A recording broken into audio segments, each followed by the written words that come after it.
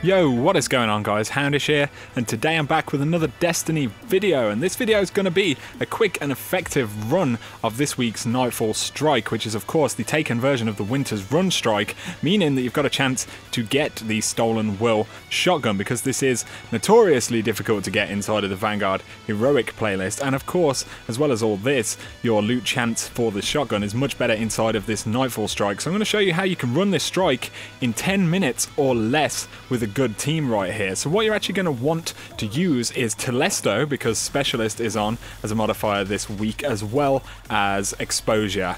So what you want to do is have Telesto, and you can use pretty much anything else that you want, but having a Titan, a Hunter and a Warlock here will be pretty useful. Night Stalker to tether the boss at the end, and Weapons of Light as well for that bonus damage. So you're just going to come into this first room, use Telesto on all the groups of ads that are kind of piled up together. You'll take them down pretty quickly. Telesto is also really good because Trickle is on this week, so you're not going to get your abilities as fast, meaning when Telesto does generate orbs, that's going to be pretty useful for your supercharges. So you're just going to get through there, move out into this first outside area, clear all the ads that are here at the start, and then of course you deploy the Ghost. Now there's two separate waves of ads in this section of the strike, so what you want to do is just come up onto these cliffs and literally just Telesto all the groups of enemies down below. Just keep doing it. If you team shot with Telesto right here, you're going to absolutely melt everything in this area really quickly. So the first wave will be predominantly Hobgoblins and Scions down on the lower level. Once you've cleared this out, you will get another wave that spawn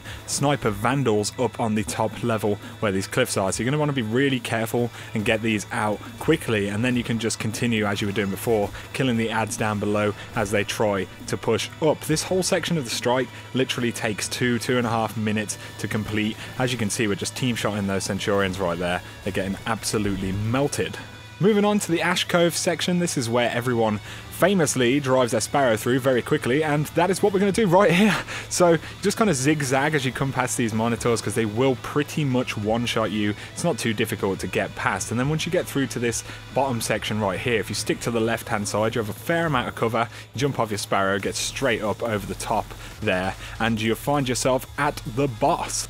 So essentially, when the boss spawns, you're going to want that Weapons of Light bubble and a tether preferably, and this is where you'll need Black Spindle, or a high impact sniper in general can be pretty useful. You can use Telesto, but two Black Spindles that we had on the team right here, as you can see, we're doing a hell of a lot of damage with that Weapons of Light and tether. You will have ads around you, but you can pretty much kill him in one go if you have enough DPS. We are all 330 plus, but I wouldn't imagine being, around 320-ish would make much difference, and as you can see, we've managed to take that boss out pretty rapidly. Now my friends, both of them managed to get the shotgun on our first run of this. Another one of my friends got it on the second run. I haven't got lucky yet and had one dropped, but we know obviously that it will drop very commonly in this strike, so you can grind for it the way I've shown you right here. There may as well be like a trip mine cheese type thing, or some way that you can trade kill with the boss to repeat the boss, but it's going to be very tricky because he's got a lot of health and your only bonuses are going to come from special ammo. Anything else isn't going to do a lot of damage,